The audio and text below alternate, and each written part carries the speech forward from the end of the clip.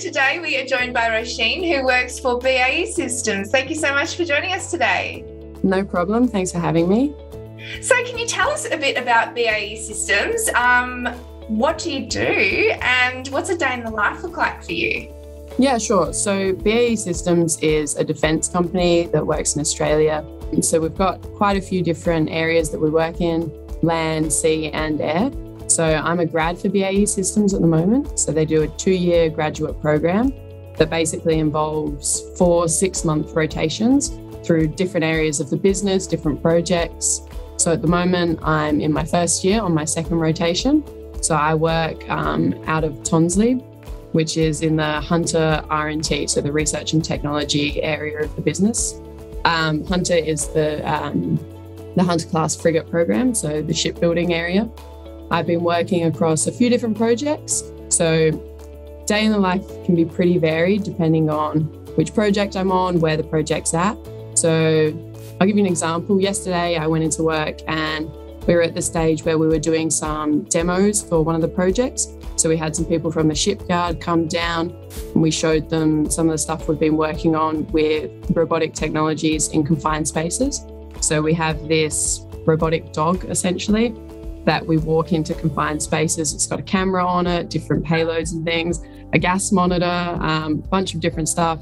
And we basically got feedback from people in the shipyard about whether or not they think it would be useful, how they think it could be used, all that kind of stuff. What? That sounds awesome. It's pretty fun. That sounds so much fun.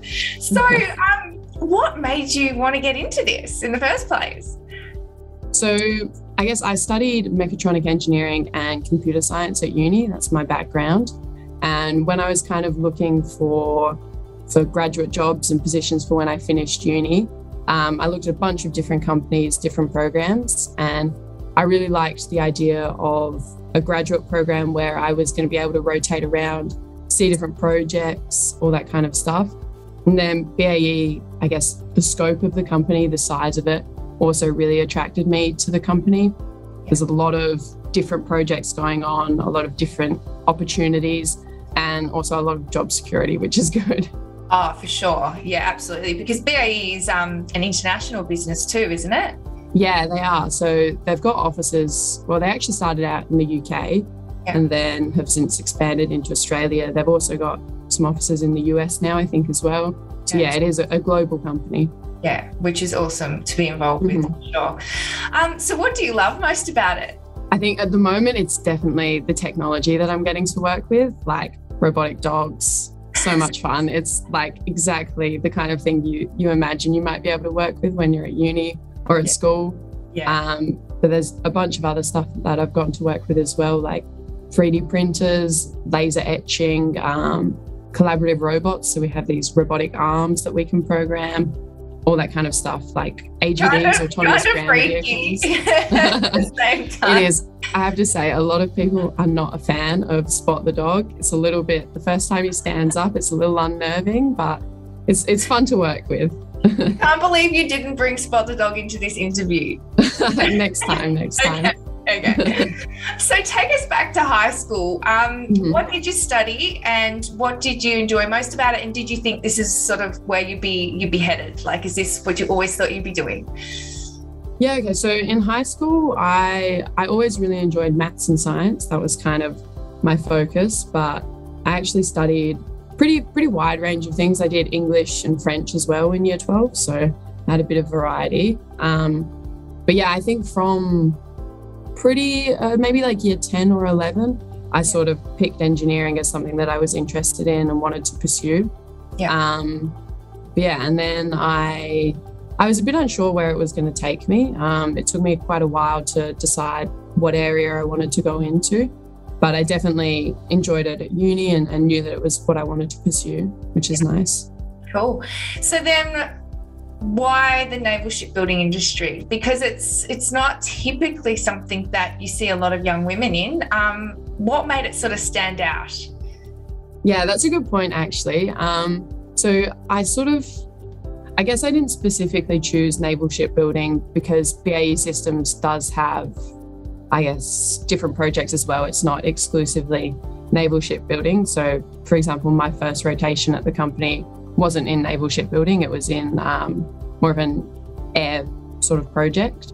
One of the big factors in choosing BAE, especially as a woman, was that I had friends from uni who were already working here and enjoyed it. So I had a couple of friends who were part of the grad program already, kind of knew what I was getting into, knew what to expect. And yeah, there's a really good support system for women in STEM, especially at BAE. We have a lot of different programs for that. There's lunch and lean sessions, which is just exclusively for women in the company, and there's some kind of equality programs. There's one called Building Blocks as well, which is looking at kind of, I guess, generating more knowledge about kind of equality and getting people to learn a little bit more. Yeah. So, yeah. Oh, that's cool. That sounds great. And then so when you were at university, did you do any sort of work experience or internships? Did you have any experience before you jumped into the grad program? Yeah. So I didn't do an internship at BAE, but I actually did do an internship in shipbuilding.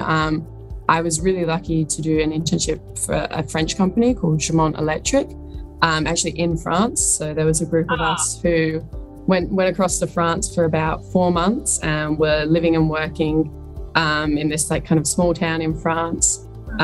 So Electric is a company that does propulsion systems mostly for ships and submarines and things. So that was really cool. That was really fun.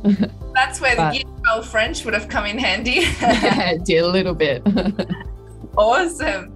And then so how did you make yourself stand out during the selection process for BAE graduate program? And what advice would you give to other students, you know, if they would really, really want this? How can they stand out themselves? I think probably the big thing I did was like just a little bit of preparation. So kind of doing a bit of research about the company, knowing a bit of info about maybe what projects they're involved in, what capabilities they have. I think that goes a really long way. And even taking a bit of time to maybe just think of a couple of questions that you could ask in your interview that kind of show the research that you've done, show that you're interested, that goes a really long way. And I think that was probably the main thing that I did. I'd also recommend, if you're a little bit nervous, like just sit and have a practice of like kind of common interview questions.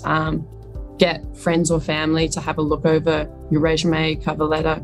So I actually had friends who were already in grad programs at BAE and a couple of other companies. I got them to have a look over my resume, give me some advice, that kind of thing.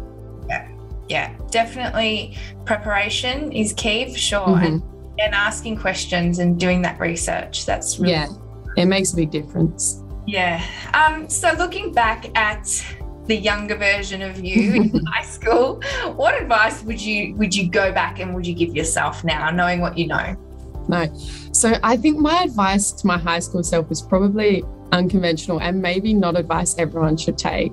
But I was very studious in high school and I worked pretty hard and I was kind of quite worried about grades and wanting to do really well. So my advice would actually be to like just relax a little bit, not stress quite so much about grades, because I think as long as you get the grades that you need to get into the degree you're interested in, like aim for that and don't stress too much about the other stuff, you know?